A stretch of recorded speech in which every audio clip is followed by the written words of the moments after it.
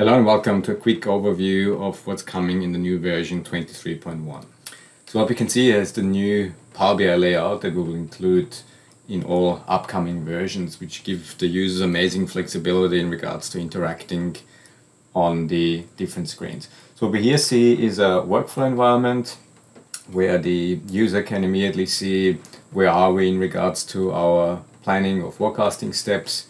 I can see the overall progress and I can see the progress for specific areas, and then I can jump right into it. For example, go to the sales plan, and here we see now initially the analytics with the new functionality available in the Acterys Variance. So here we can see KPI cards based on salesperson and product range. So if I go down here, immediately get an overview, where are we in regards to our targets, always with the current result and the variance to the target broken down by the small multiples. And the cool thing here is I can switch this immediately. So if I want to see this now by sales territory, I can just switch here and get my results now by the region, or switch back to the sales manager and then have that back.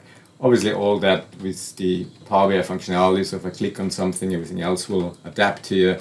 I have the option to interact on the visuals. So for example, if I want to switch between the different views here, and I have the option also to use the new projection functionality. So I can set cutoff points. So here we set it for July, so that it will use the actuals until then, and then for the rest of the period the comparison scenario. In my case I've selected forecast, but obviously I can select any scenario that you have set up in your Acterys environment, or even create completely new ones. And here we have now the financial results perfectly laid out with the Acterys reporting visual, with the option to switch here between different views, so waterfall views, absolute variance, and so on. But obviously the most important thing is the planning capability. So here I can now switch into edit mode, and I see now the Acterys Matrix visual with all the functionalities, and here I would like to show you some really cool new features.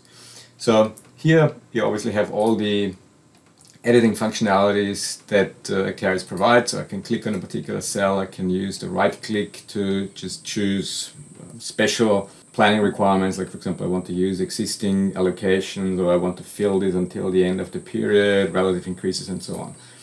But what's new here now is the option to set a validation. So for example in this case here, if I switch to the edit mode, so you can see what has been set up here on the visual, I have now two new options in the visual. One is the editing log and the other one is the validation. With the validation here, you have now the option to set validation rules, and this is completely flexible, and you can use from hundreds of operators and functions to set here validation rules as you need them. So in this case it's a simple one where I've said the value, which is the variable for the respective cell, needs to be an integer. So if I try to enter here now a value,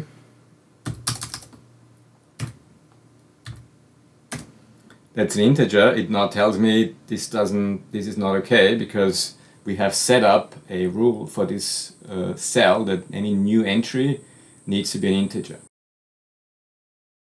So if I enter now 10,000 here, with the option also to undo this, so we have this new undo feature as well, that if I made a mistake I can immediately undo it to the previous value.